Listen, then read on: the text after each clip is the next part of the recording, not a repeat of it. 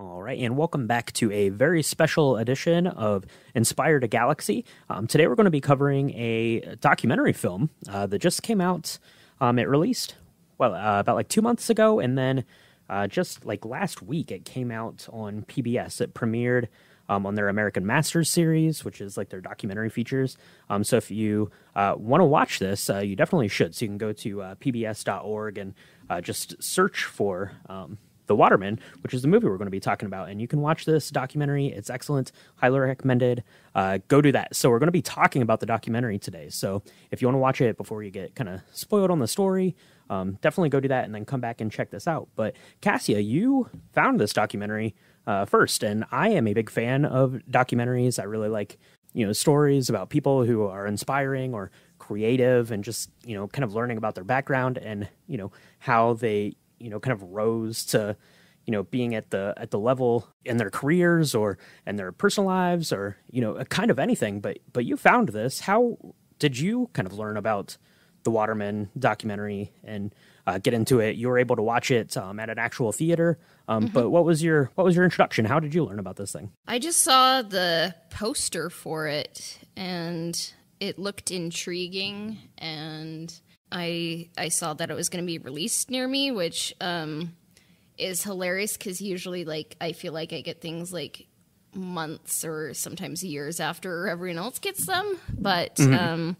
it just looked like an inspiring documentary about someone I didn't really know about, Duke Kahanamoku. And this documentary was done by Isaac Halisima, and it's kind of a documentary that I think gives Duke his due, because he's a surfing legend, Olympic superstar, Hawaiian icon, and an American hero. And I'd never heard of him before I'd heard of this movie, and I found it to be an inspiring and informative documentary that really touched on a lot of topics, and some of the topics we've kind of talked about on our podcast before. And I just thought it would be a good way to kind of end the month of May, because it's the Asian American Pacific Islander month, and I just thought it would be a good way to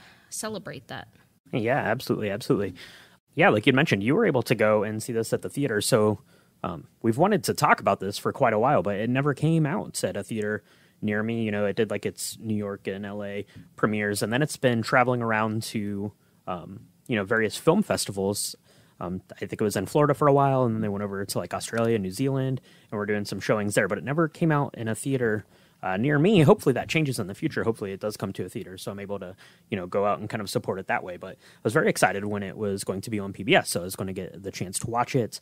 And it came out just in time that, you and I were going to be able to watch it, like you said, for AAPI month, which is awesome. So we wanted to do an Inspired a Galaxy and talk a little bit about it, talk a little bit about Duke and his story, a little bit about the documentary, which is really well crafted and I think really important because, yeah, like you, Cassia, I had no idea who Duke Kahanamoku was. I didn't know anything about his story, and yeah, he's definitely an inspiring figure, for everyone, but definitely, as a son of Hawaii, really important for the people there, and really important for the people of the United States of America. He was an Olympic star, surfing star, kind of spread that sport around the world.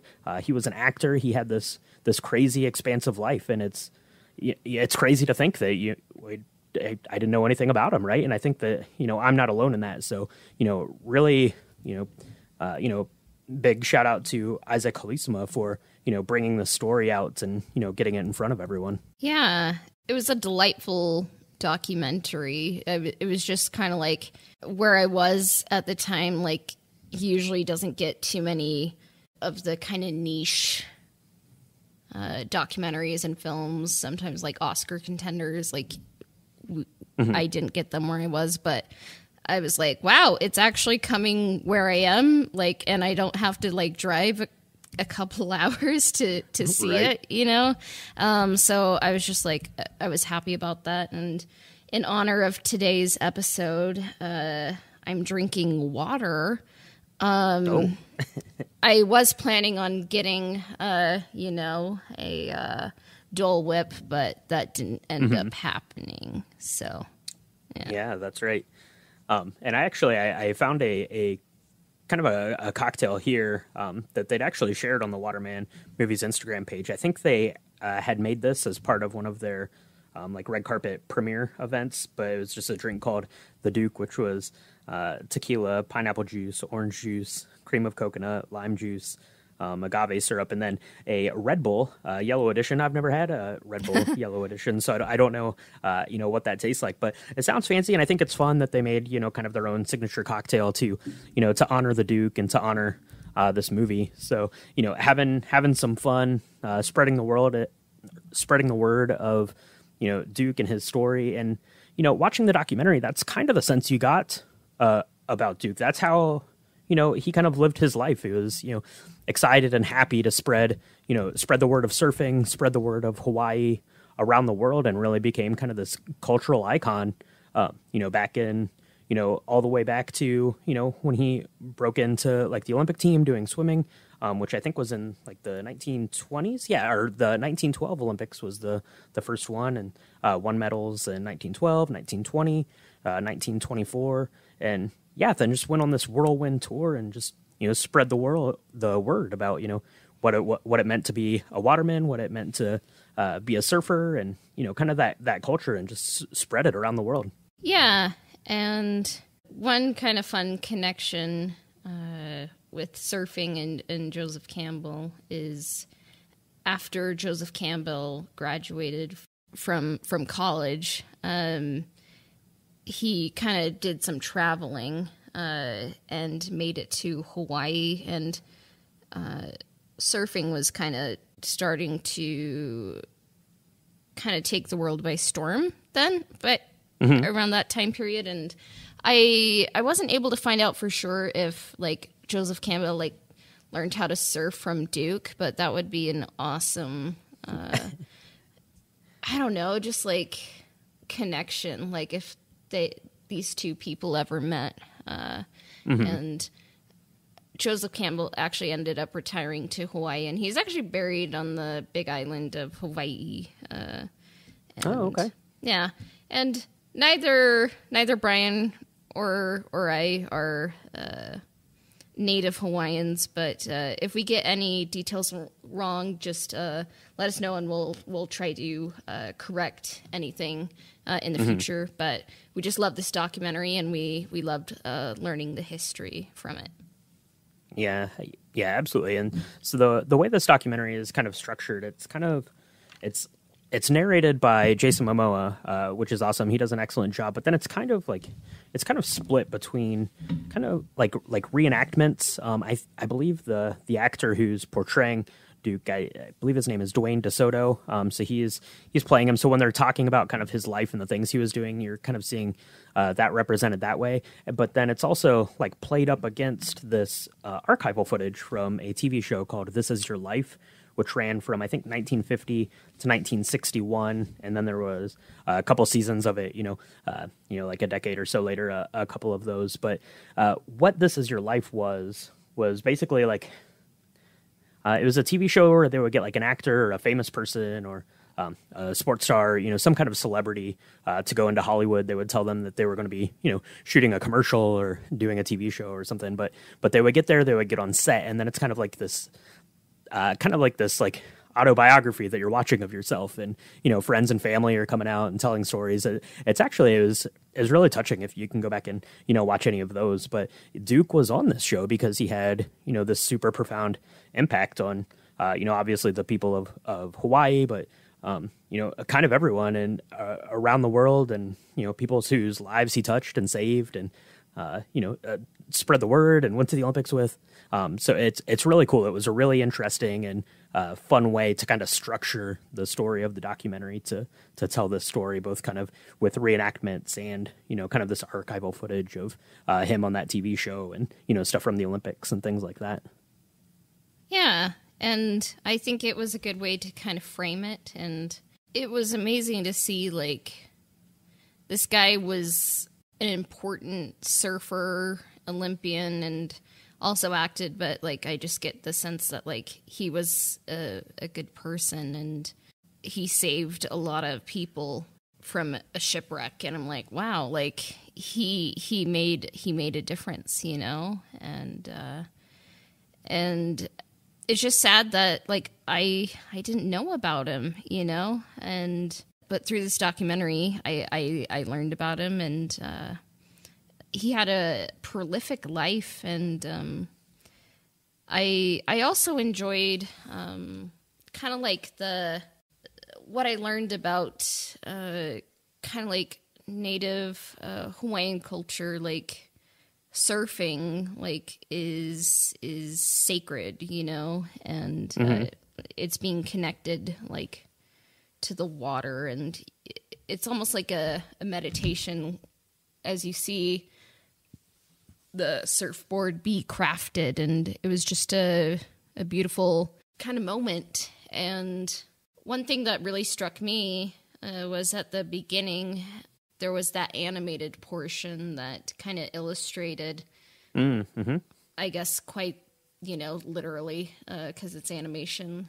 kind of like what happened to Native Hawaii, kind of like how we talked with Huni. Like there are definite parallels to episodes 59, 76, 77, 125, I want to say, and kind of like how the U.S. colonized Hawaii and like prohibited native Hawaiian language, their culture, their burned their places of worship, and I was just like, wow, it like happens all over the world, and it's sad, and I was just glad that Duke was able to kind of share something like native to Hawaii with the world, and I'm glad that it seems like people recognize him with statues and monuments, and that it's not whitewashed, you know?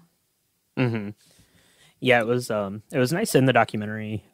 You'd mentioned that it kind of had spread the culture, and it really seems like they did a good job of bringing in, you know, professional surfers and, you know, people that you might be familiar with if you're familiar with surfing at all, but it really felt like, you know, they all kind of, you know, held Duke with this high respect. Like he, you know, is the reason that surfing, you know, is a sport, and it's so adopted, you know, kind of, you know, on all around the world. And I think that that's neat. You know, one of the things that he talked about, you know, as a young man, he was in the Olympics for swimming. He wanted to, he'd always said that he wanted to see like surfing as an Olympic sport, which it is now.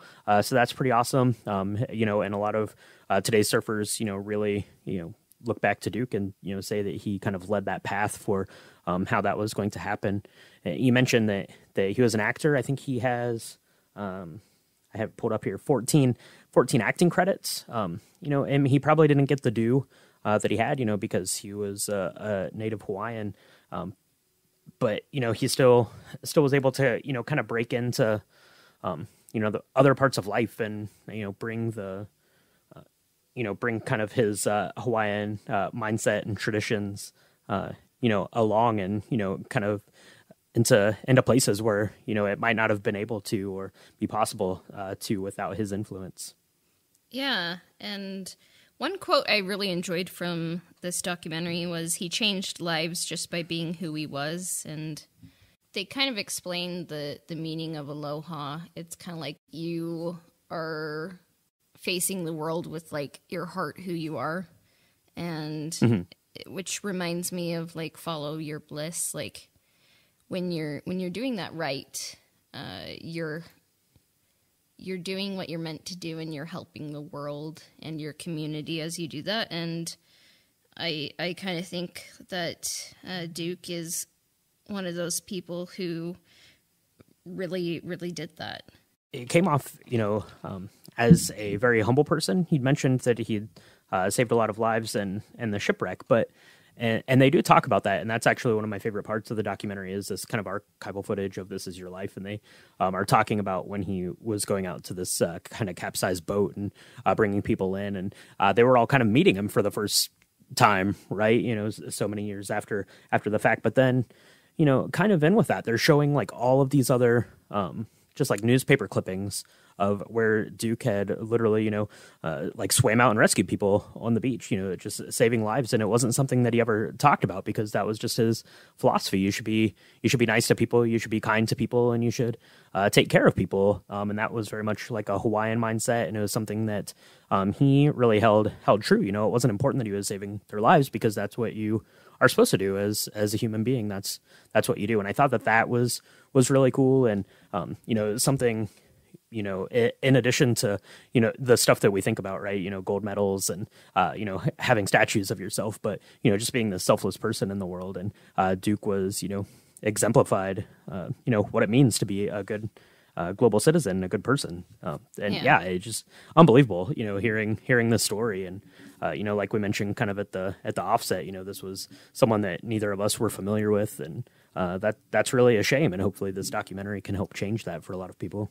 Yeah, I definitely hope that more people are able to see it. Like, what if it gets re-released and maybe it could get an Oscar nod or something. I don't know. I just want the world to see this movie and love it. Like, I love it. And one fun fact I kind of learned is on August 24th, 2015, a Google Doodle honored the 125th anniversary of Duke Kahanamoku's birthday. So I didn't realize that, but that's pretty cool, I think. Yeah, I did. Yeah, I didn't realize that either. That is very cool. And it's cool. I just I mentioned it briefly. The statues. So there's the statue of Duke in Hawaii. There are also statues of him in Australia and New Zealand, which is amazing. And one of kind of the neat things that you have going on throughout this documentary is as they're kind of talking and Jason Momoa is doing the voiceover work. There's a gentleman, his name is Tom Puhaku Stone, who is a surfboard maker, and throughout the documentary, it just kind of keeps cutting back to him, carving and shaving the surfboard out of wood, and eventually, painting the word Duke on it. And that's, I'm assuming that's the surfboard that you see in that, in the movie poster, in the image for the film that's standing there on the beach. And I think that's really neat that you're getting to, kind of see, that artistry and that technique and, going into it. And they actually talk about that when Duke got to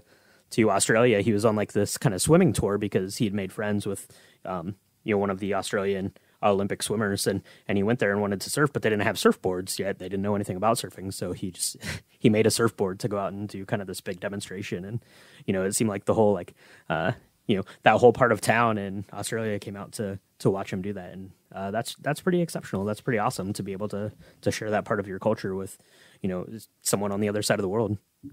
Yeah. Let me just find this one review. Okay. I found it. Okay. There's a review on Letterboxd from Tyler H. Films about Waterman.